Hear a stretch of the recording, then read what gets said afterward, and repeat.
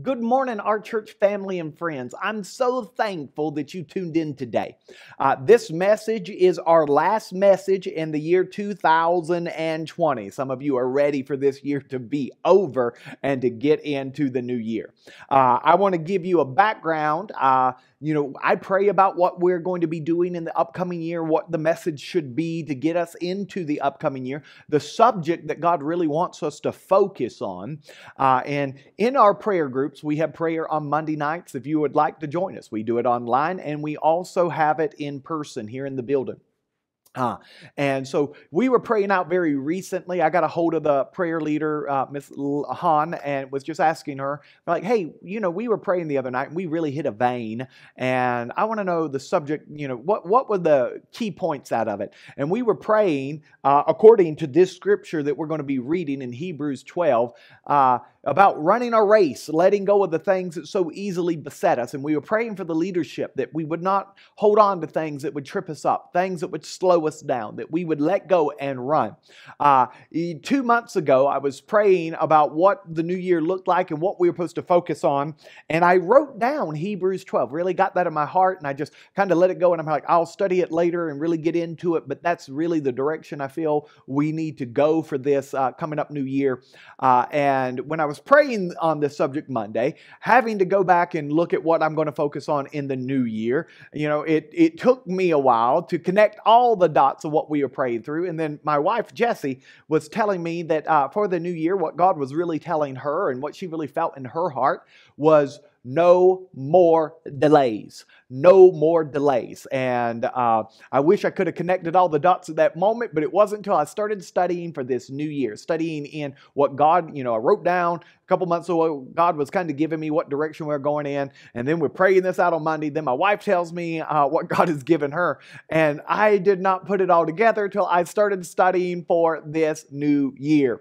And I was just like, Jesse, you won't believe I'm here. Like, of course you will, because it's the way God works. But what you were telling me, what we're getting in prayer, and what I wrote down 2 months ago for this upcoming new year all connects together. And of course it does. It's how God works. It's how the Holy Spirit leads, guides, and directs us in confirming what it is He gave me 2 months ago in prayer and by someone else, my lovely, lovely wife.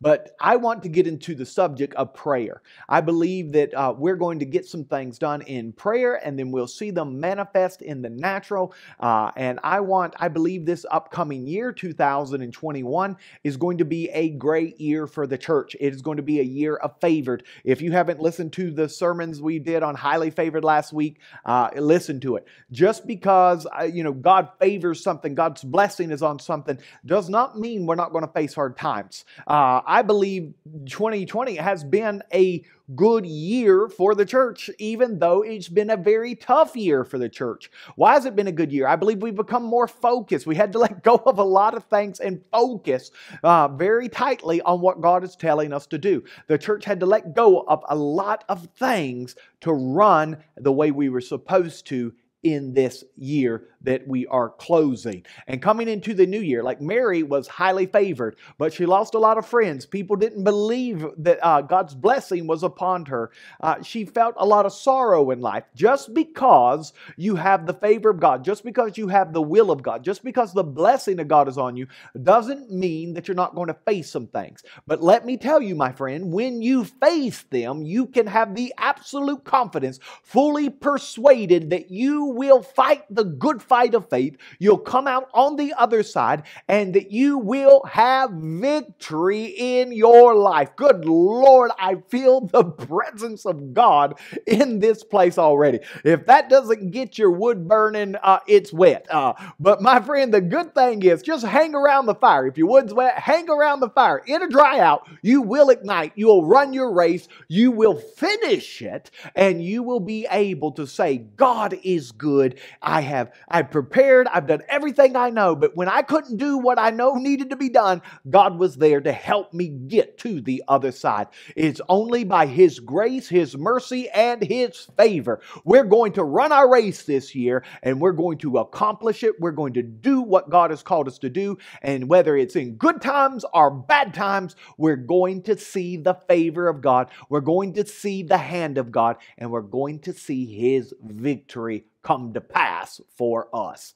Oh my goodness. If you're by somebody, just give them a high five. If you're not, just give me an air high five right now.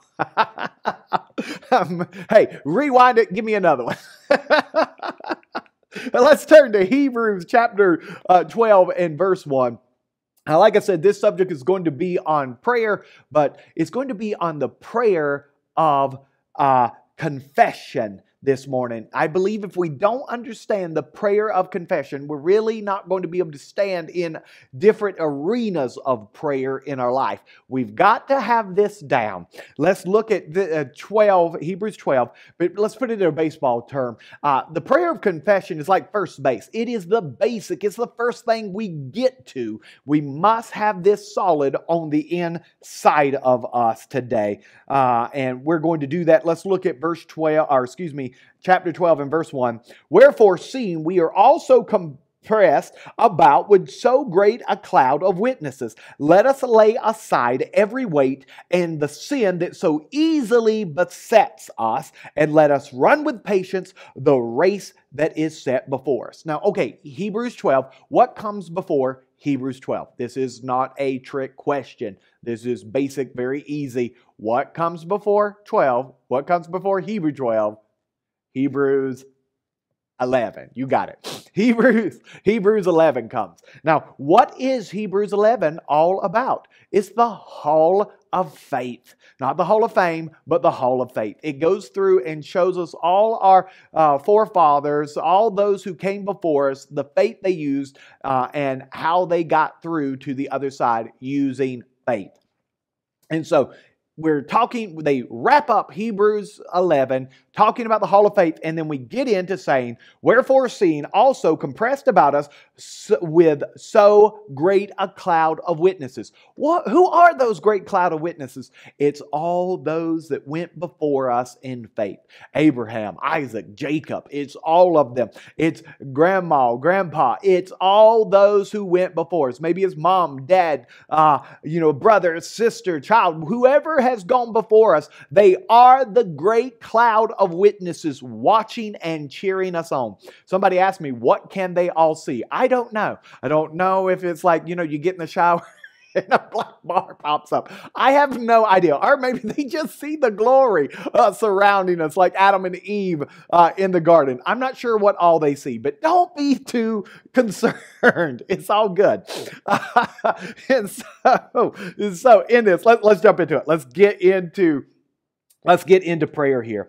So we do have a great cloud of witnesses around us, and we do have a race that is set before us. It is the race that we are to run. It is the destiny that God has placed before us, and we're running a race with endurance and with patience, with passion and determination. I'm not running this race for a participation trophy. That's not what I'm running for. I'm not just out leisurely striving along, looking around. Now, yeah, I'm going to pace myself so I'm not burned out or burned up very quickly, but I'm going to run, and I'm going to run everything on the inside of me, and I'm running this to win a race. I'm not running this just to get, here's your participation trophy. I'm running to win. Look at your neighbor and say, let's run to win.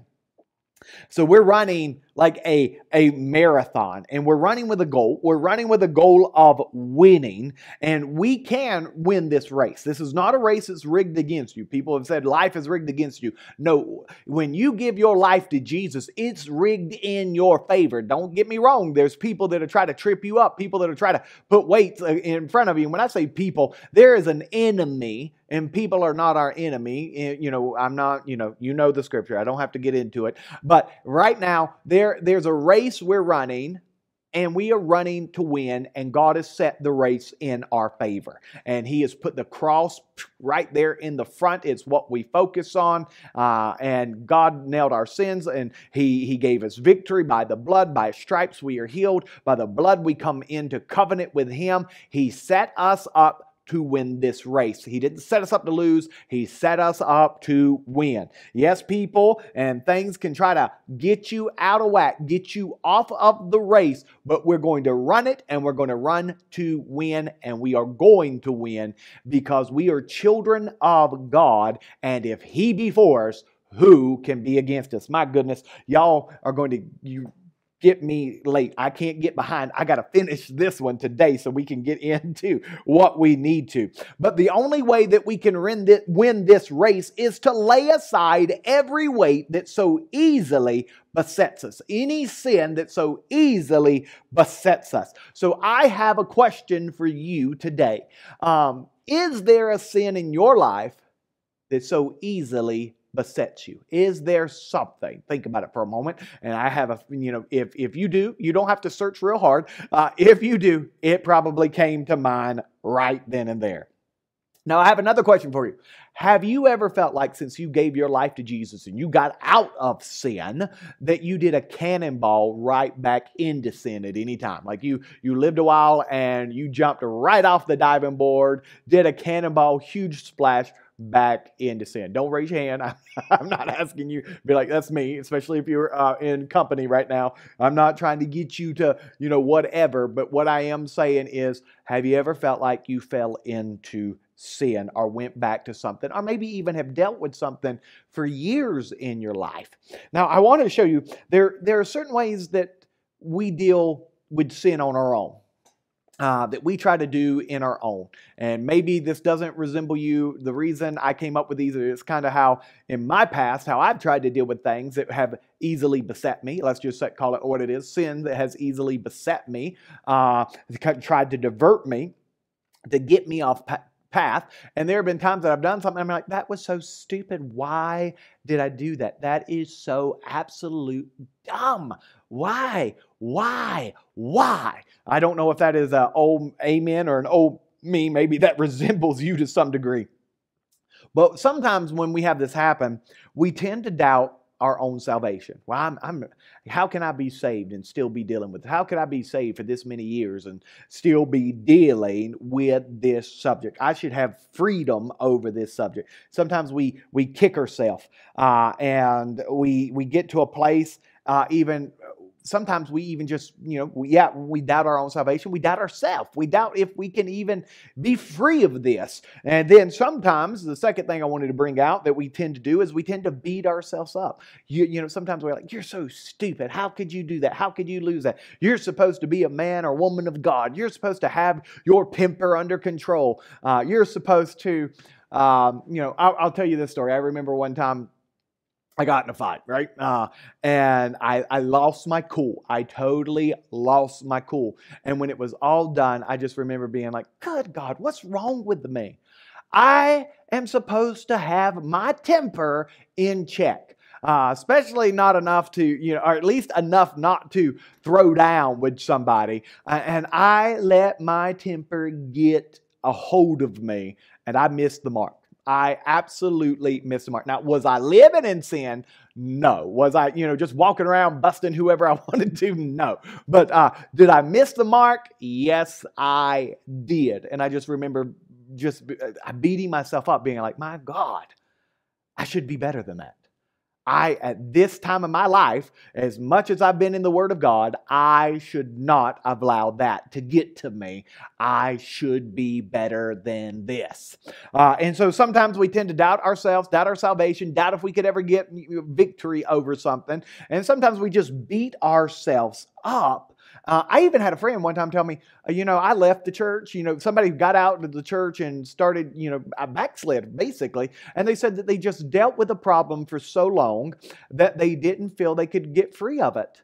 And so they felt like a hypocrite. They felt like that, how can I come to church? How can I continue to come to church and tell God I love Him, worship the Lord, and keep missing it in something so simple that I just seem to struggle with? And that's the devil. That is the lie of the enemy. That is the defeated one trying to divert you, trying to get you off course. He is defeated, but he's trying to divert us.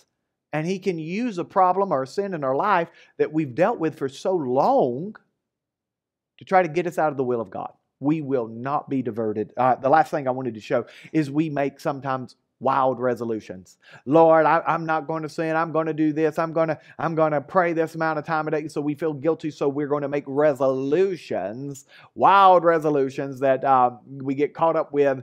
And we just get distracted. And just like a lot of people with making resolutions in the new year, some of them are able to keep them, but for the mass majority, they don't. They break them.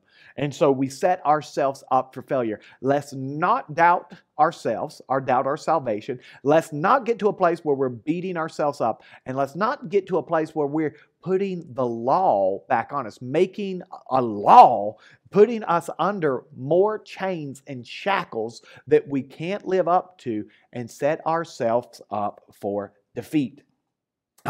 So, what I want to get into is that work is that all that about works is not the way God's going to deliver us. God has a way, and His way of delivering us from sins that so easily can beset us, that divert us, is called confession. We're going to get into it, and we're going to beat this. You are going to beat this. We're all going to beat any sin that so easily besets us. This is going to be a year of victory. This is going to be a year of focus. This is going to be a year of no more delays. No more delays for you. No more delays for our church fulfilling the call of God on its life. No more delays. If you felt like you advanced just to get another huge problem, we will not be diverted. We will not be delayed. We will accomplish everything God has called us to do. What can separate us from the plan of God? What can separate us from the will of God? Will armies, will sin, will distractions separate us? Oh no, nothing shall separate us from the love of God. If God be for us, tell me who can be against us. Let's get biblical. I almost feel like that song. We'll just change it. Let's get biblical. Maybe you don't think like I do, but I sometimes think in songs. So questions. Have you, no raising of hands, but have you ever committed a murder or adultery? I think most of us will say absolutely not. We have not committed adultery. We have not committed murder. Well, maybe you say, well, I've committed one of those things. I don't need to know which one it was. But maybe you say you committed both those things. But anyway, the reason why I want to point this out is because I want to look at the king of the prayer of confession. And I truly believe that is David, who God says is a man after His own heart. And King David, what did he do? He committed adultery, and he also committed murder. And this man is the man that God says was after my own heart. Did he make mistakes? Absolutely. But I want to look at some of the things he did. This is going to be the answer for you. The first thing we need to do is admit it. Admit it. I like this. I don't know. This just came to my head. Admit it and quit it. It kind of reminds me of the O.J. Simpson trial. I don't need any comments on that. If the glove does not fit, you must acquit. And so in this, we need to admit it and quit it. But admit it. The first step is admit it. All right. We need to admit it. Let's look at Psalms 51 and verse 1. If you got your electronic Bible or your paper Bible, turn there with me. Let's read this together. Psalms 51 and 1. Have mercy upon me, O God, according to thy loving kindness, according unto the multitude of the tender mercies. Blot out my transgressions, wash me through from mine iniquity, and cleanse me from my sin. For I acknowledge my transgressions, and my sin is forever before me. The first step to getting rid of weights that so easily beset us is to admit that we did wrong. Admit that we made a mistake. Admit it. You know, like I said, I had a friend who said he felt phony, felt like he couldn't come to church because he was dealing with sin in his life.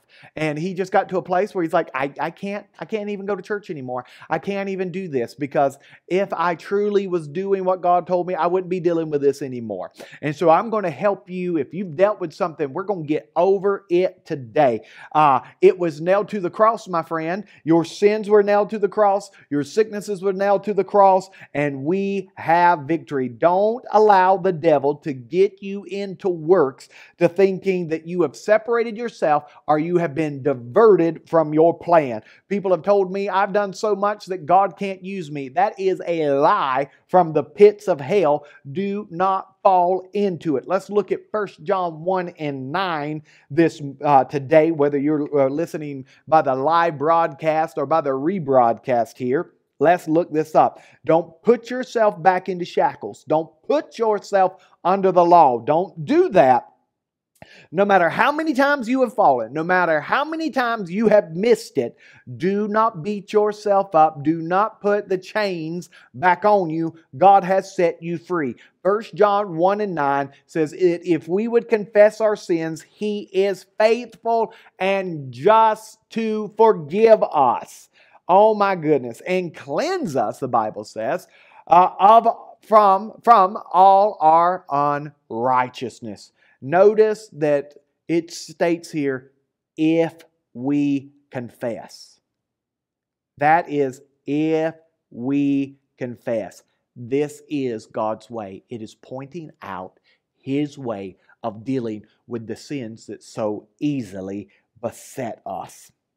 All right, so first we need to admit it. The second thing we need to do is we need to agree with God. We need to agree. We need to admit it and we need to agree. We need to agree with God. Let's look at Psalms chapter 51 and verse 4. It says, against thee only have I sinned and done this evil in thy sight, that thou mightest be justified when thou speakest and be clear when thou judge. David's speaking here, and what is he saying? David is saying, I admit, I agree that I was wrong. You know, it's so interesting. We got a movement in the world today that's like, nobody's wrong for anything. You're just, it's just DNA, it's just this, it's just that, it's just, people, nothing's wrong, everything's right. Who are we to say wrong? And I would agree with who are we on our own to come up with what is right and wrong. We must go to the Father. We must go to the Creator, and we must agree with Him. We must put ourselves in agreement with what He says is right and what He says is wrong. We have to agree with Him. So yes, we must admit, but we must agree. David, he made very much attention that he agrees with God. He made mistakes, but he agreed that he was wrong.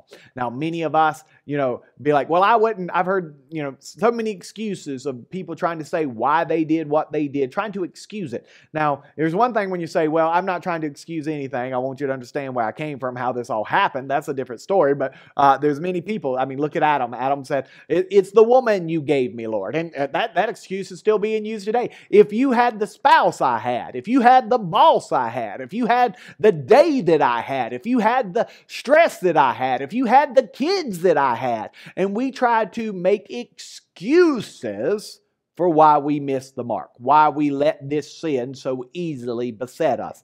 But we have to agree that it is wrong. Stop sweeping it under the rug. Stop saying it's not that big of a deal. This one really, really affects me. I can't stand it.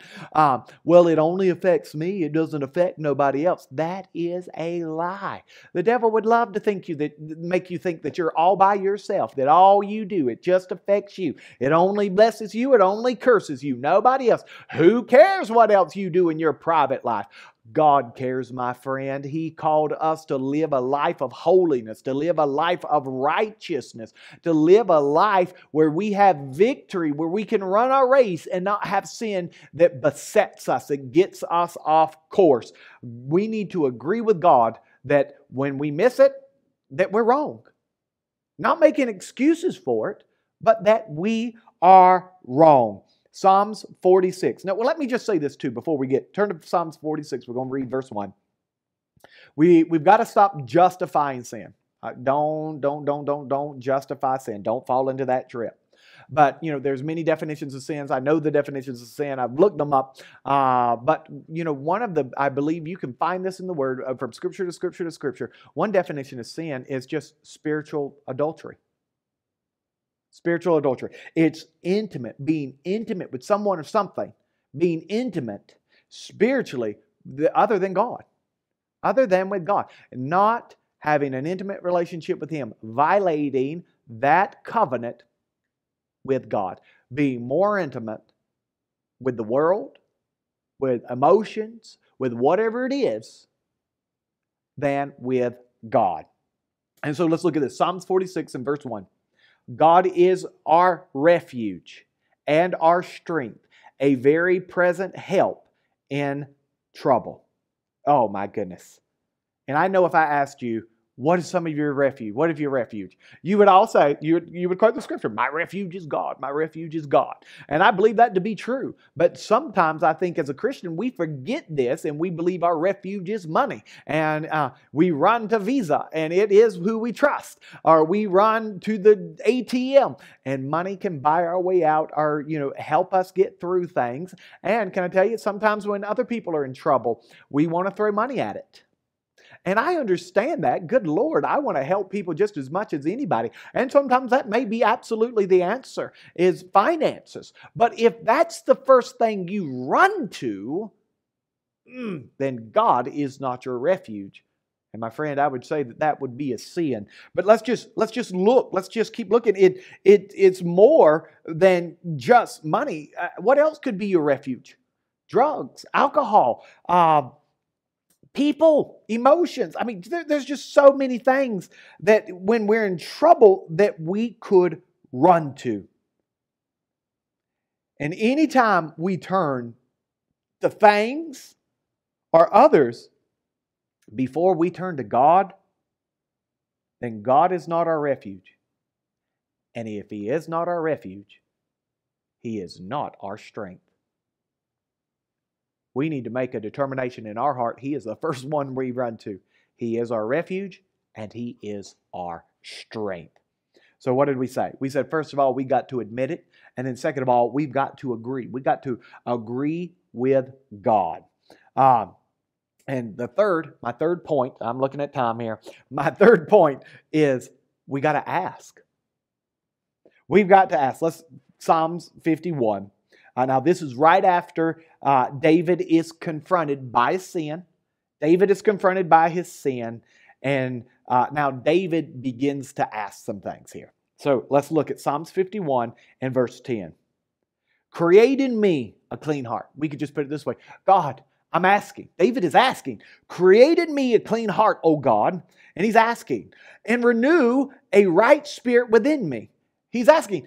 Please, God, don't cast me away from thy presence and take not the Holy Spirit from me. He's asking, restore unto me thy joy of thy salvation and uphold me with thy free spirit.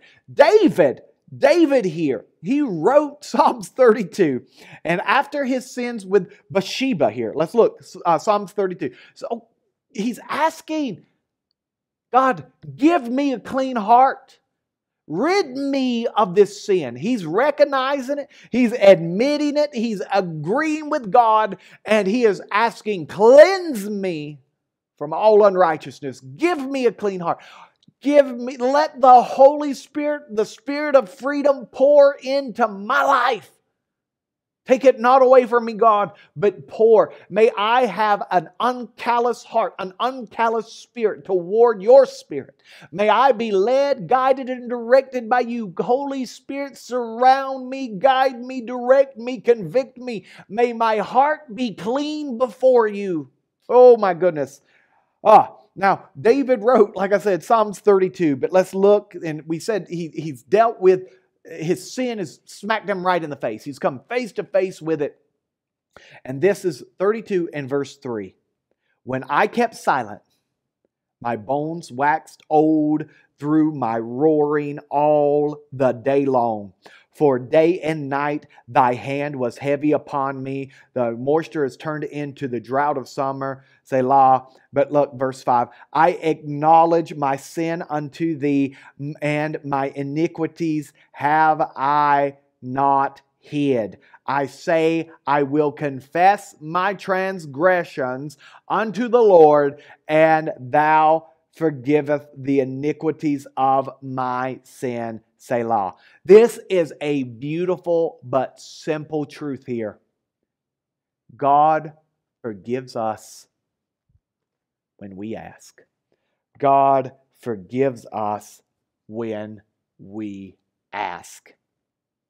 When we don't confess our sin, David tells us that it pushes us away from God. When we don't confess our sins before the Lord, it pushes us, it puts a wedge, it diverts us from our plan, but it puts something in between us and God. David is acknowledging that when he hid his sins, his life started going downhill, off track. But when he confessed it, God forgave him. Don't stop asking for forgiveness. He's already paid for it. Just ask. And I understand you may feel like, well, God's getting tired of me asking for the same thing over and over and over and over again. Do not believe the lies of the enemy. You may be getting tired of hearing yourself say the same thing over and over again, but God has paid for your sins upon the cross. You will be set free. I'm giving you biblical things to do that is going to set you free, no matter how long you've dealt with this. We're going to be set free. Just say that out loud. I'm going to be set free. God has already paid the price for you to be set free. Yes, we admit it. Yes, we agree. Yes, we ask. And then my fourth point here is we accept. All right, Psalms 51. Look at verse 16. For thou desire not sacrifice, else would I give it. Thou delighteth not in burnt offerings. The sacrifice of God are a broken spirit, a broken and contrite heart. O God, thou wilt not despise. Now, what is David saying here?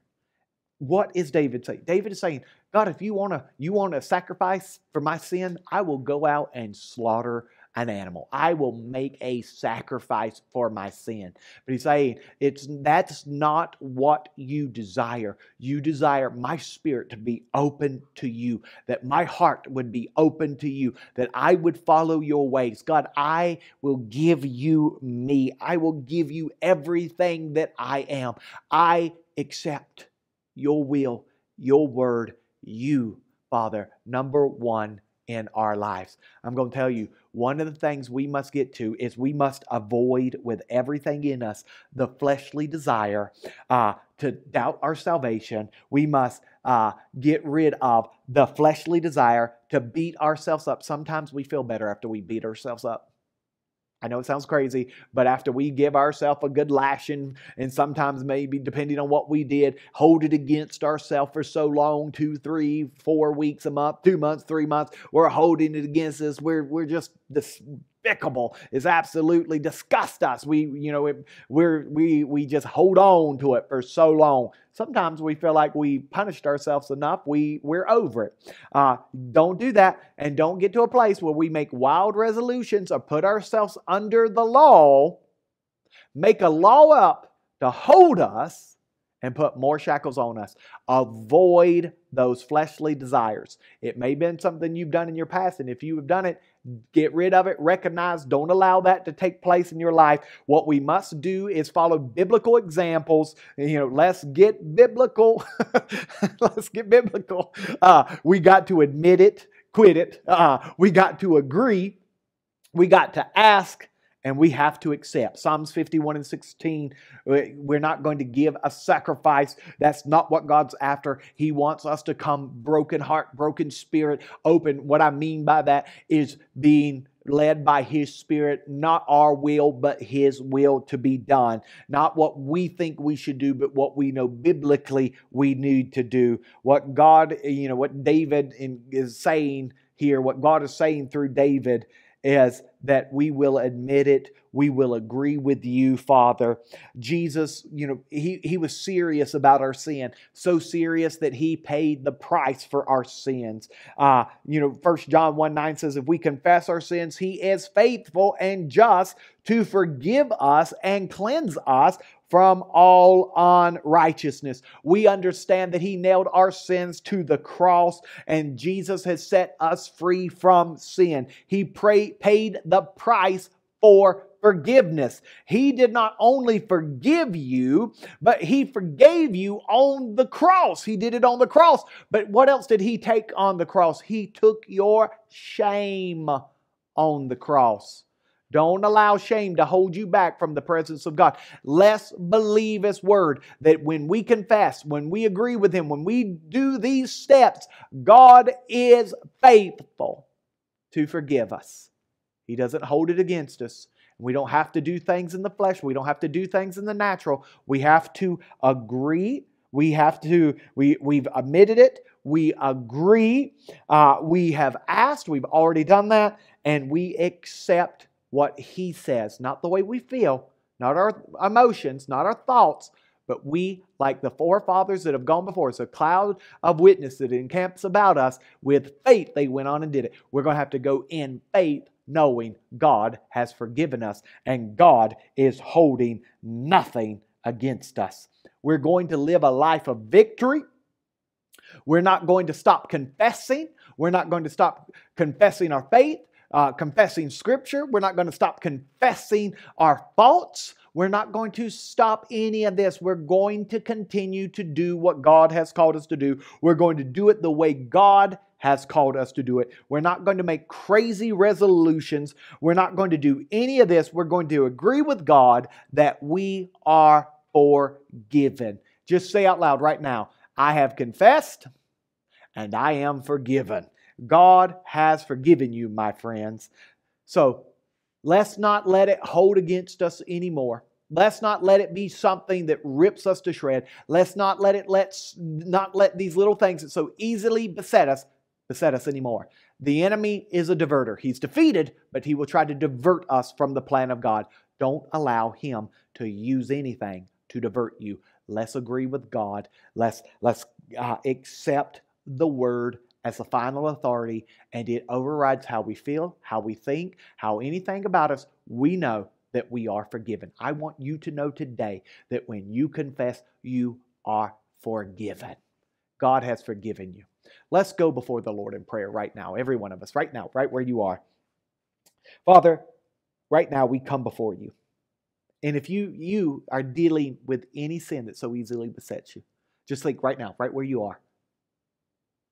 Maybe your eyes are closed. If that's what you need to do to feel like you're in the presence of God, or it helps you, whatever it is. Maybe you get up and walk. Sometimes when I'm thinking and praying, I got to get up and walk. If that's you, get up and walk right now. Do whatever it is you need to do. But let's begin to commune with God right where we are.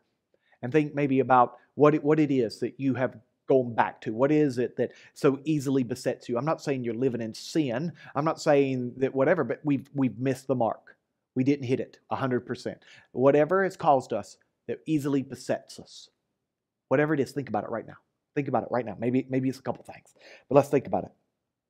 And I want you to begin to confess to God, that we would admit it, that we would agree with God, that we would ask God to forgive us, and that we would accept His forgiveness. Father, right now, whether it's lust, whether it's unforgiveness, whether it's lying, we confess to you right now, Father, fear. Fear has beset us. Fear has gripped us. And we will not allow it to hold on to us. And we will stop justifying it. And we will call it what it is. Father, if we haven't honored our spouse, if we haven't lived in our marriage like you've called us to live, whatever it is that is so easily beset us, we confess it right now. And we ask for your forgiveness and we accept it, Father. That is all of this. Every bit of it was nailed to the cross. And Father, the shame, all of it was taken from us. And we thank you right now that Jesus redeemed us. He made us righteous. And He has restored our relationship with you and with each other. We thank you. In Jesus' name, amen. My friends, if you've said that prayer and this message blessed you, get a hold of us. Let us know. I love reading your emails. Thank you so much for emailing us. I have read a couple this week that just really blessed my socks off. And what God is showing you and telling you, I am just so thankful. But the first step is getting our lives right where it needs to be. And it involves confessing. Confessing, yes, our sin, but confessing Jesus as our Lord and Savior. The Bible says that if we can believe in our heart that Jesus is the Son of God and we confess with our mouth, we shall be saved. That's the first step of coming into the kingdom of God. If you've never done that, I want you to do it today. If you have done that, and let's say maybe you like the prodigal son, you lived outside of the family.